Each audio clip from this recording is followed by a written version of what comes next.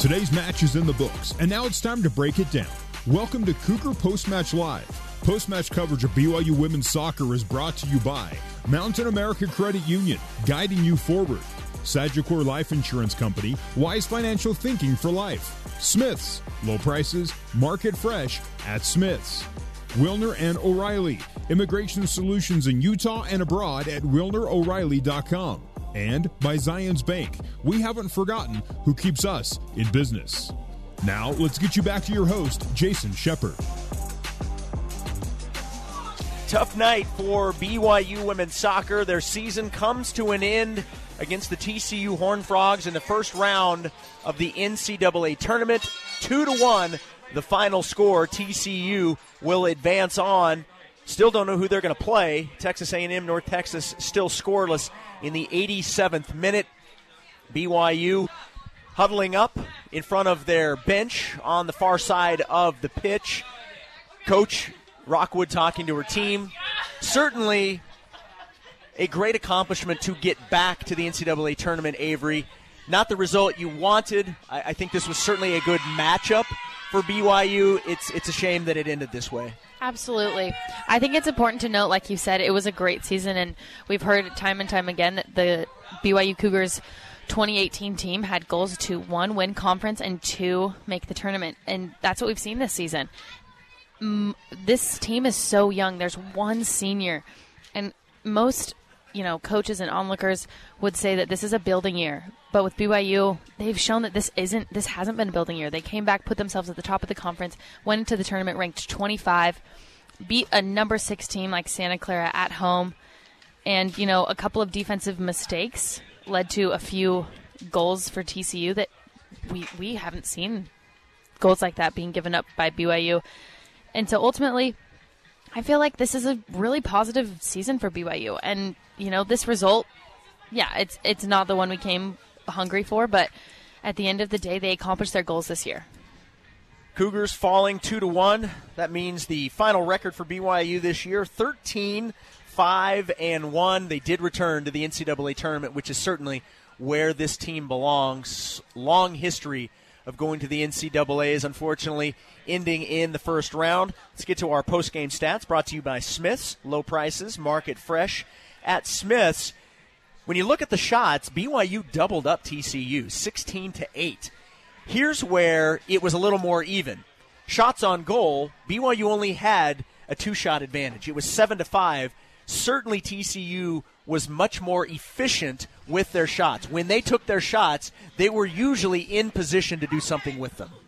Absolutely. We've seen a few teams like that. Portland was one of them. We did beat Portland in the WCC, but they had very few shots, but when they did shoot, it typically was a goal. And those high percentage shot-to-goal ratio teams often go far because when you get to a certain point in the tournament, all the teams are very high caliber. They can all score as soon as there is a mistake made from the other team, and that's what TCU did today. They came and they handled BYU's press from the beginning, let in a goal, but then in the second half was able to capitalize on the chances that BYU was willing to give them. Looking at some other stats, 6-3 saves in favor of TCU, 10-7 TCU with 3 more fouls. BYU dominated the corner kick, 7-1 in favor of BYU, 2 offside calls, 1 for TCU. BYU got on the board, led after 45. Elise Flake scoring in the 23rd minute to give BYU the lead. But the second half, and it was really the opposite of what we expected. The second half has usually been BYU's half. They're the team that has come out more aggressive. But really the first 10 to 15 minutes, it was all TCU, and that's when they scored their 2 goals. They had one from Messiah Bright and another from Yasmin Ryan, and that was all TCU needed. Tough way to end a season, but you're exactly right. They have spent all season weathering the storm in the first half and then really becoming a team in the second half. And tonight we just saw a little bit of the opposite. They focused on the first half. They did a great job. The second half, I don't know what it was, but there just really wasn't a lot of possession from BYU. Lizzie Braby and Maddie Gates led the Cougars, each with 3 shots. Lizzie with 1 shot on goal. Maddie with 1 shot on goal. Elise Flake, two shots on goal, and obviously the lone goal for BYU. Cameron Tucker joining us now here at our broadcast location. Cameron, first and foremost, thank you very much for taking the time. I know it's difficult to do these after a loss. Maybe just your overall impressions on the game tonight. It's really disappointing. We definitely came out and we were playing so good in the first half. I think just going into the second half, we kind of came off to a slow start, and after they got their first goal, we kind of didn't bounce back like we should have. But overall, I think we played good, but we definitely could have been better, but we're just using this to motivate us for next year. So it's certainly not the way you want to end it, but getting back to the NCAA tournament, that was such a big goal of this team. Yeah. So when you look big picture, getting back to this point, how do you view the season? Definitely, we made a goal last year that we were going to make it to the NCAA tournament and that we were going to win conference, so we were achieving our goals good, but I think next year we're just going to take it a step further, making it we went to conference again, coming back and going farther. So I think it's important to note that your team is so young. I mean, you have one senior. Half of your team hasn't been to the NCAA tournament before. They don't know what it's like to be a leader in conference all season long. So as an upperclassman going into next year, I think it's really important for you to remember that you guys had an amazing season, and this is totally a comeback season that a lot of people thought, because of the age of the team, the young players, that this was supposed to be a building year, and you guys did not look like a building year at all. This was a great team. Tell us a little bit more. Give us a little bit more detail about, the in and out of the off season and the summertime and the fall, and what led to this, and what you guys are going to implement next year going into setting higher goals. Yeah. So we definitely, Sid was a great captain, and after last year ended, we sat down and we made sure that we had made goals just preseason. Every time we were doing the beep test or whatever, we were just saying, this is one step closer to winning the conference. This is one step closer to going further. So I think just we did our goals good, but we're excited for next year to keep going. So you mentioned that after they scored the first goal, it tied things up. It happened really fast where they got the second goal. That's usually the MO of BYU. Yeah. As soon as you score again, and you really put pressure. What were they doing differently to start the second half that maybe they weren't doing in the first half? Like the other team? Yeah, TCU. I don't know. I think just even when we're down 1-0 at half, you go into the locker room, you have a huge pep talk, you got this, we got to come back. And I think TCU did a really good job of that. They were right on us. I think they adjusted their formation. They weren't leaving Kayla as much space. So I think they really adjusted well to us, and we did good too. So. What was the message from Coach Rockwood and the coaches when we saw you guys huddling up as you do after every game? What was the message from the coaches to you guys?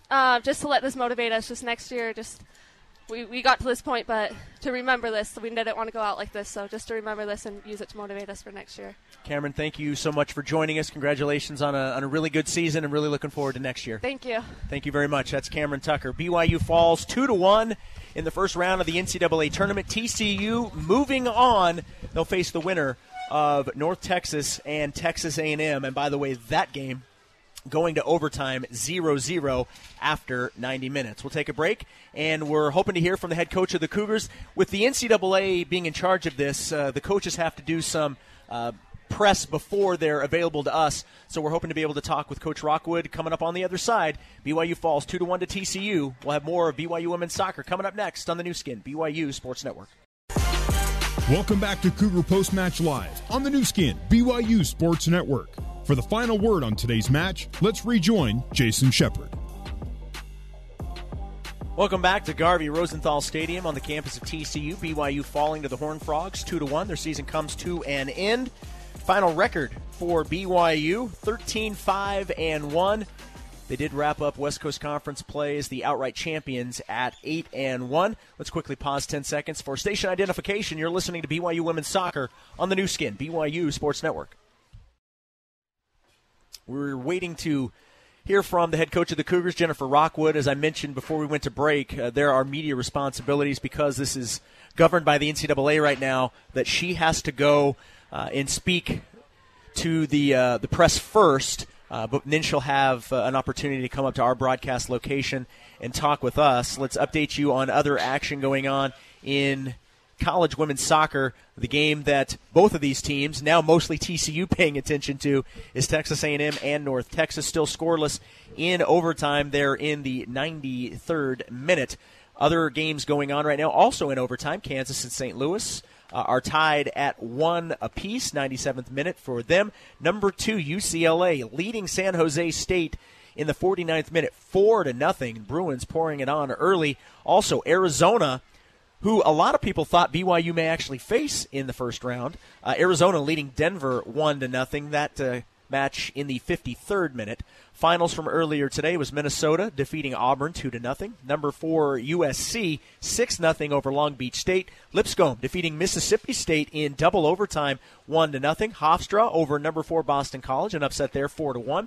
Number 2 Tennessee doubling up Louisville 2-1. Penn State on top of Bowling Green 4-1. Number 3 South Carolina, or third seeded South Carolina, 2 better than UNC Greensboro 3-1. 4th seed Duke 1-0 over Rutgers. NC State defeating Northwestern 1-0. 1-0 also is number 1 seed Florida State on top of Loyola Chicago. Texas Tech defeats Princeton 3-0. 3rd seed Virginia 2-0 over Monmouth. Wake Forest 1-0 over Ohio State in OT. Arkansas 5-1 over Little Rock.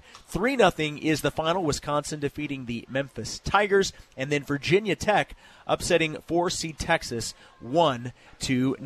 Earlier tonight at the Marriott Center, opening night for BYU women's basketball. They went to overtime, and they get the victory over UC Riverside by a final score of 72-70. Brenna Chase with 18 points, Paisley Johnson with 18 points, Shaylee Gonzalez with 16, Maria Albiero with 10, as they paced BYU to the overtime 2-point win to start the season 1-0. It's not the only BYU game at the Marriott Center, Avery. It was a doubleheader. The women played first, men played second.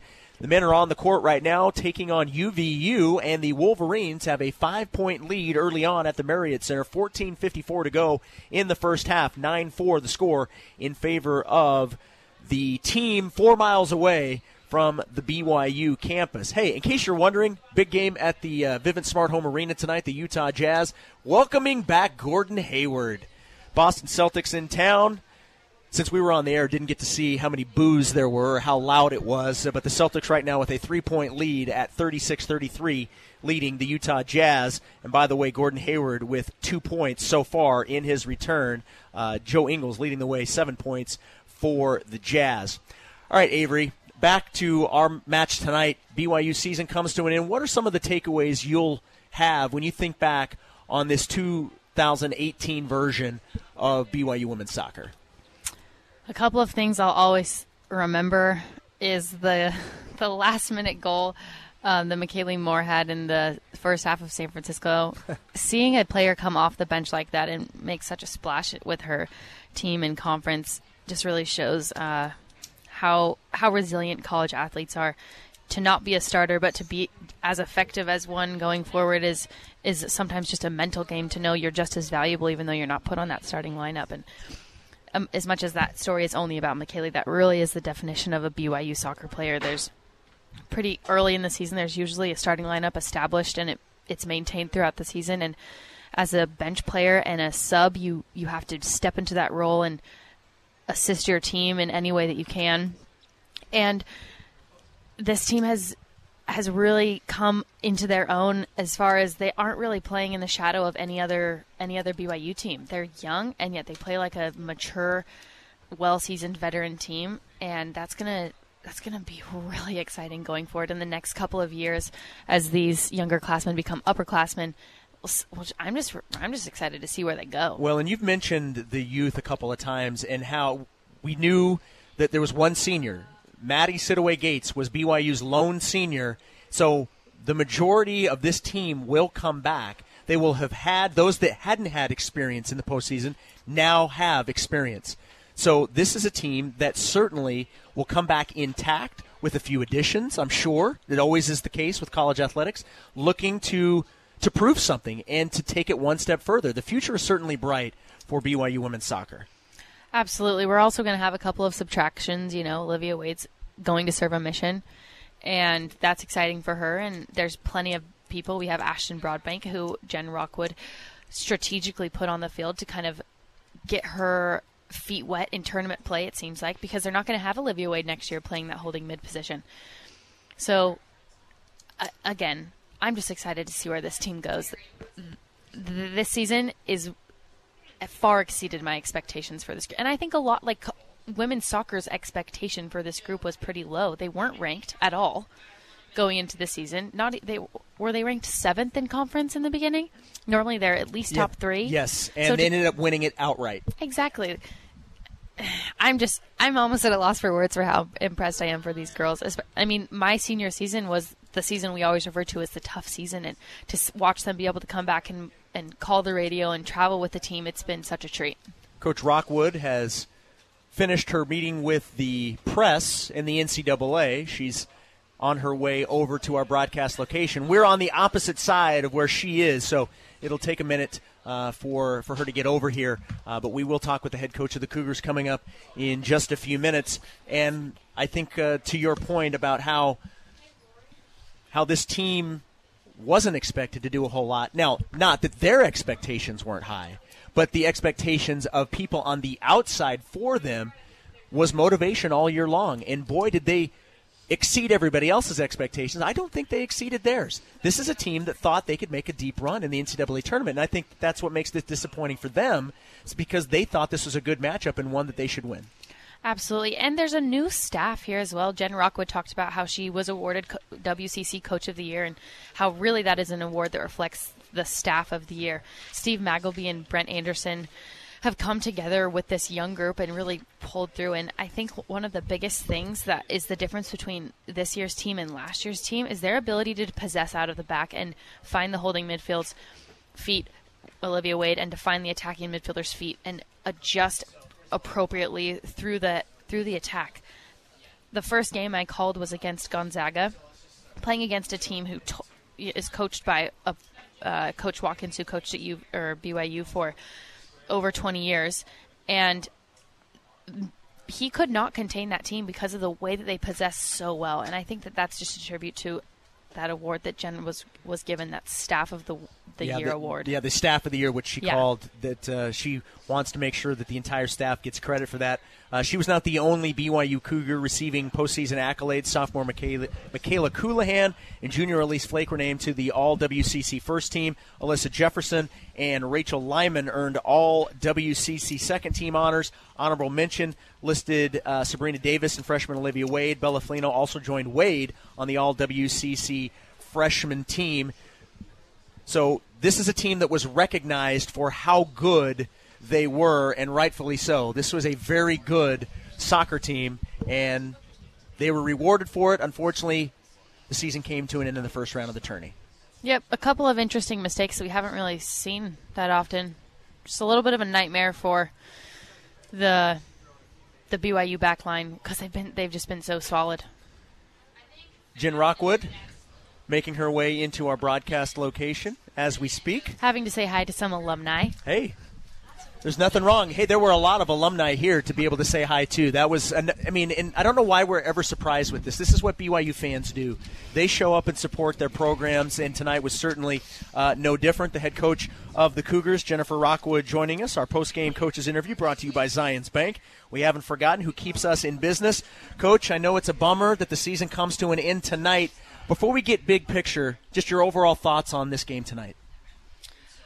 Yeah, I'm kind of speechless because we played one of the best halves of the year in the first half and played an amazing 45 minutes, came out and did exactly what we wanted to do.